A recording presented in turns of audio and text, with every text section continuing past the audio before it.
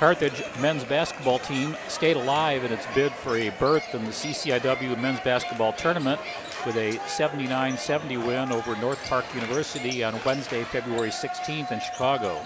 Carthage now 15-9 overall, 8-5 and tied for third in the CCIW. North Park falls to 10-14 overall, 4-9 in league play.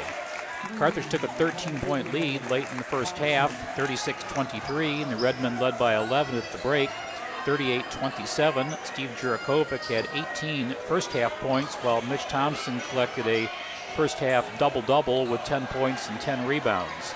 The Redmen upped their lead to 15 points in the second half, 48-33 at 16:50. The Vikings pulled to within 6 on several occasions, the last at 69-63 at 3:25, but the Redmen went on to win by 9, 79-70. Steve Jurakovic scored a game-high 30 points on 9 of 16 field goals, including 3 of 4 three-pointers, along with 9 of 11 from the free throw line and 8 assists. Mitch Thompson had a monster career game with 22 points and 19 rebounds, both career highs.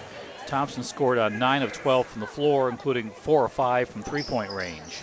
Malcolm Kelly chipped in 11 points. Clayton Cahill led North Park with 23 points.